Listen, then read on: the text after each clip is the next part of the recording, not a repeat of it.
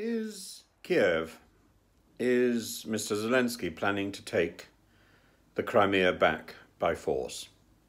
So we know when Mr. Zelensky came to power, he was committed to negotiating with Russia to reclaim the Crimea.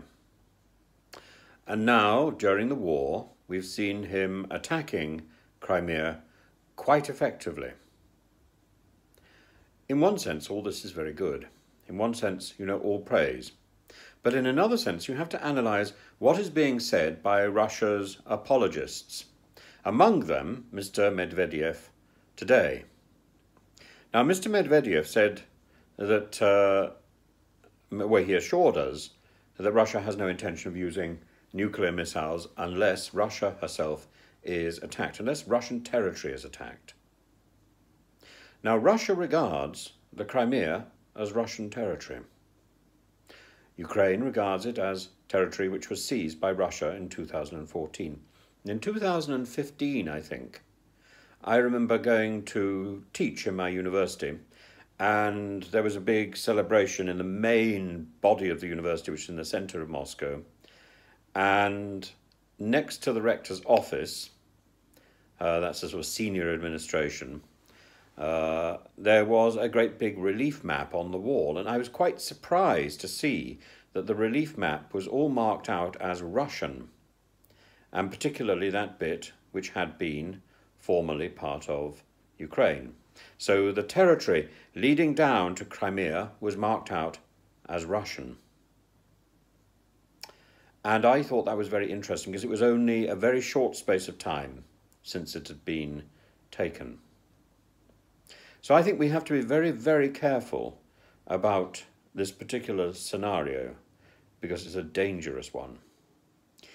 Getting back the Donbass is actually far less controversial in a sense. Getting back the Donbass is about taking back something that has not yet been claimed as Russian. But Crimea is perhaps a different matter. I, for my part, would love to see Ukraine taking back Crimea. I, for my part, would love to see Ukraine taking back the Donbass. I don't think I'd like to see it going any further.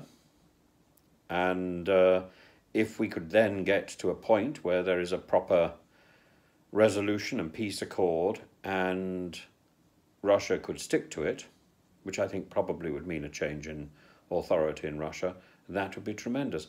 But to get from the point where we are now to that point then is a long ask, and I think may well be a very long journey. In the meantime, as Boris said, I think we have to be prepared to play our part, and we have to tighten our belts and recognise that fuel is part of the weapons at Mr. Putin's disposal, and they are his weapons because we have given him that opportunity. We have behaved very foolishly. There are many things we have not done.